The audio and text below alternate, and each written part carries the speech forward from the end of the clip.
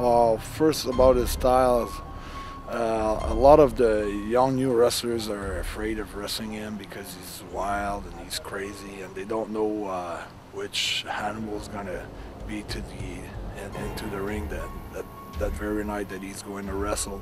They don't know if he's gonna actually wrestle or fight or just go crazy and bite or scratch or yell or beat up someone in the first row. He's like out of control. It's like it reminds me of Bruiser Brody. I never wrestled in that era, but I remember watching Bruiser Brody, and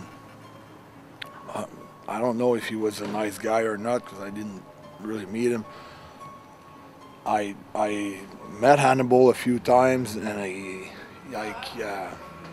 he's got that personality where he doesn't very socialize with anyone. You know, he's very on his own bubble, by himself in his own corner.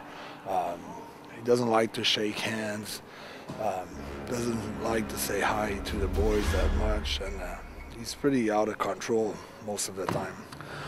I've got a kind of a funny story about him. He came to England working for All Star Promotion, Brian Dixon, and we were touring and we were doing like wrestling towns, and we're doing also like camps, which is like the Butlins camps, which is like 8,000 to 12,000 people regroup on a resort on a vacation, and you have like buildings there, and you have wrestling there, you have singers, all kinds of activities. So sometimes the boys, they like to go out at night, and they like to go in the bars on the camp, and so Devin, Hannibal, he kind of likes the girls a lot too. You know? And when he drinks, he goes even berserker, like more berserk, more crazy, more like an animal.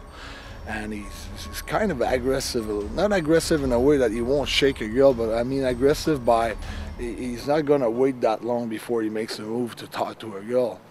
So he's in the bar, and the boys are there, and I kind of feel like it's gonna turn into a rumble soon. So I'm feeling like I'm gonna go to my room, and I don't want to be part of problems or anything.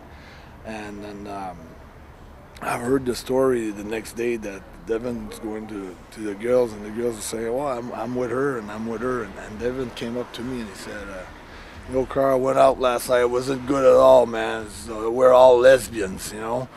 But the boys, they figured out that Devin was such like an animal. He was approaching the girls, so they had to make an excuse that they were with another girls. They wanted it to be with this animal.